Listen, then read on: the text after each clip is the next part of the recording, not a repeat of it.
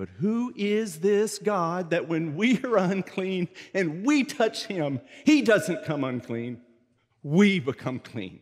We become sozo. We become restored back into relationship with him. Who is this Jesus?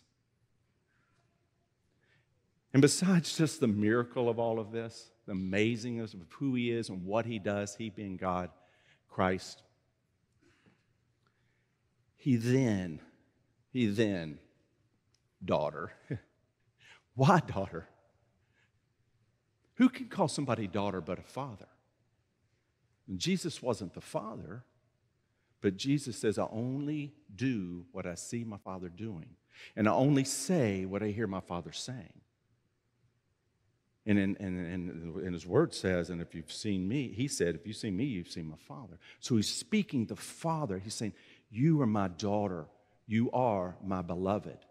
And what I say about you is the only thing that matters. Can't you see why he would do that? Again, think of the rumors and the things that have been said all of these years about this woman. Unclean. Keep clear of her. And the King of Kings and the Lord of Lords looks at her and says, daughter, you are mine.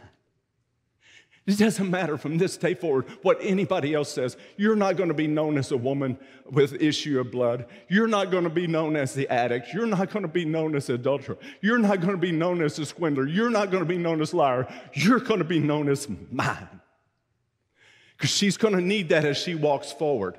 And we need that as we walk with him. That is part of our restoration, of knowing who he is.